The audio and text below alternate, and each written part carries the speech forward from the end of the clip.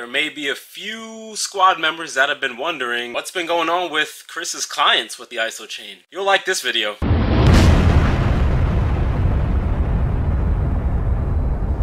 Okay, so first thing we gotta cover is we have to understand that for a PT, everybody hires a trainer for a different reason. So with that in mind, I have 2 clients that I train online for the Isochain, and their goals are to just develop strength and lean muscle mass. Now I wanna cover those 2 specific clients first, and I'm gonna go to how I use the Isochain in-house with my clients that come to the house. When I'm training online, the first thing I'm checking is the form. Now with both of my clients online, we've trained for over 90 days now, and the form, it's good. It's good.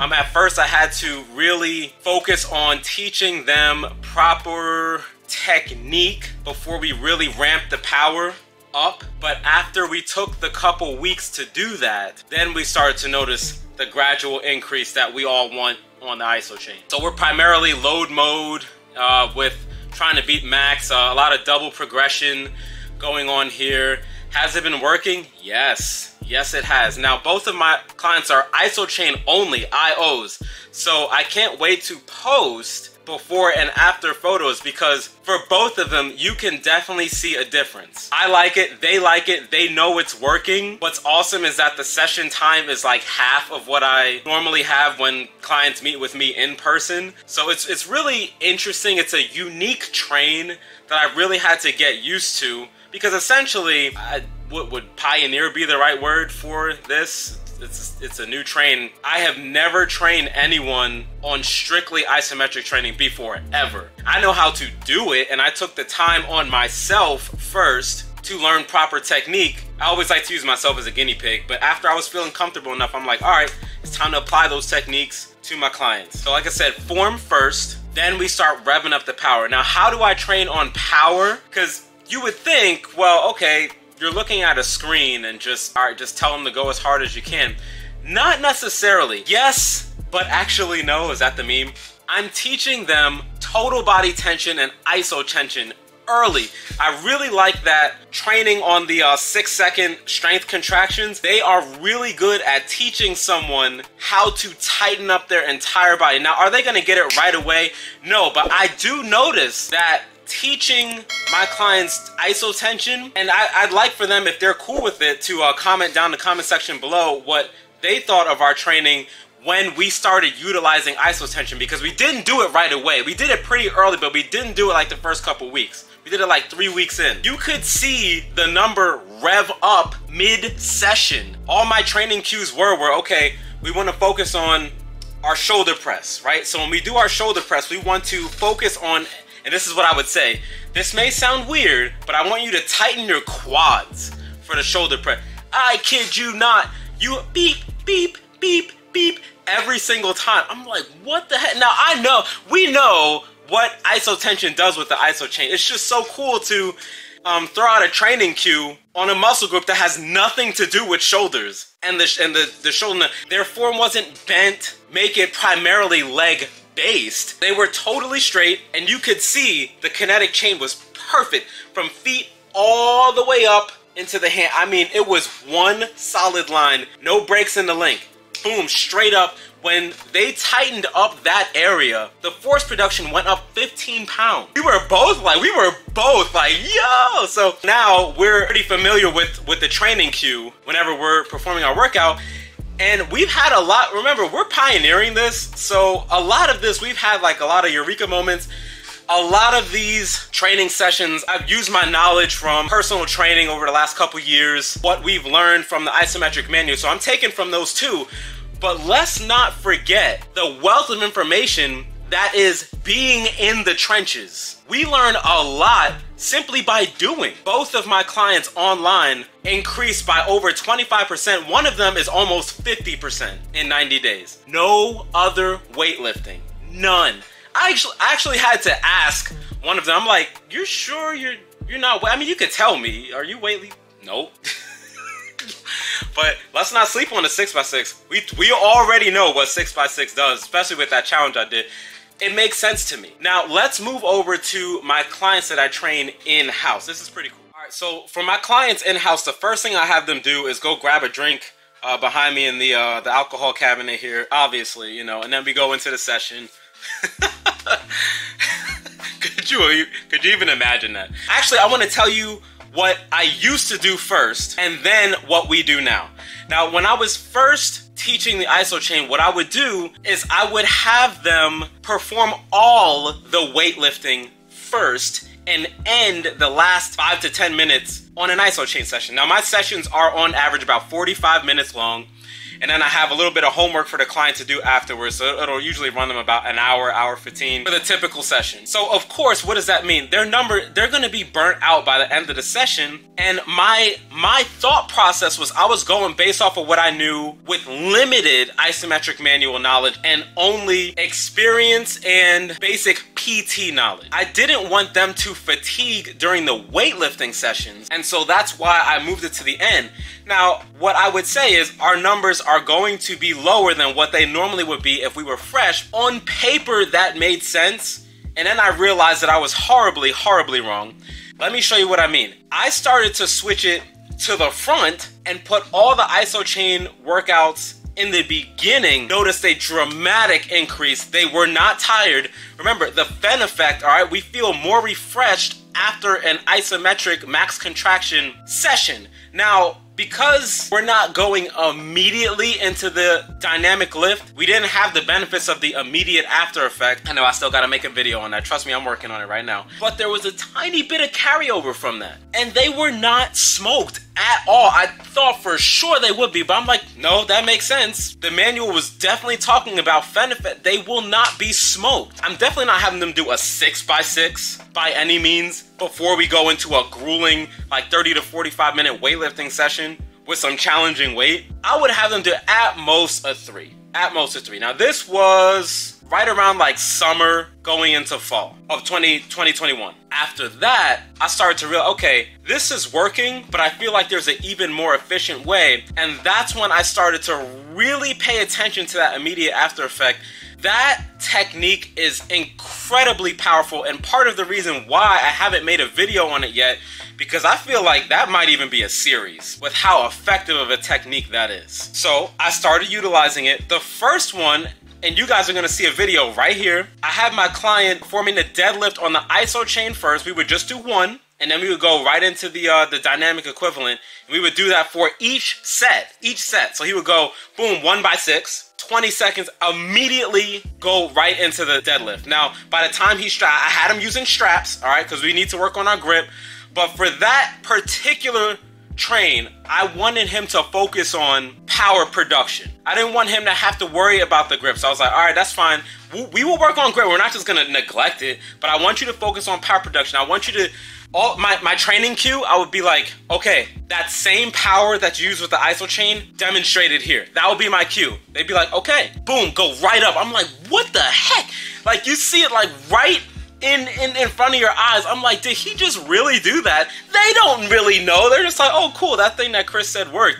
I'm like, what? I had a couple clients already past their limits of using that. I'm like, this is a good technique. So I kept using it with that one particular client first, and I started to ease it in to a couple more clients. Now I have about 5 clients utilizing that technique. Is it effective? Oh my goodness. It's really, really effective. I want to go over this case now. Unfortunately, I don't have a video. I have a younger client, and for client confidentiality, you're gonna have to take my word for it. But again, just know I'm really transparent on the channel. So I'm having him do squats, and we use the belt squat here by Matt Wenning. Now I have the Titan version. It's a fantastic device. I've been using it to really work on my legs this year, because me and barbell squats with my back, they don't agree. My back has gotten very strong since last year, for sure, but I don't want to risk it, so that's why I bought the belt squat machine. So we started around 105 pounds. So the belt squat machine that I use is 55 pounds with just the bar. So he's young, I'm having him on it, and I'm like, okay, you know, we were working on the barbell squat. This is because I didn't have the belt squat yet, I hadn't ordered it yet. And our barbell squat was getting pretty respectable. All right, we were closing in on 95 pounds. Like, awesome. You know, so now without the spinal load, I had him do the same first. No problem. All right, so let's go for 105. You went for 105. Not a problem at all. Now, I started having him use the immediate after effect with the Isochain. So I would have him do a Zercher style squat, right? Right before, I would have him do 3 sets real quick. So 6 seconds, 20-second rest, 6, 20-second rest, 6, 20-second rest, go into your squat. And my cue was the same. I would say, hey buddy, that same power that you use with the Isochain, I want you to utilize it here. So when you get down to the bottom, the lowest part of that range of motion, I want you to explode back up. Hold on, I have it right here. I want to show you guys. We used it, yep, right there.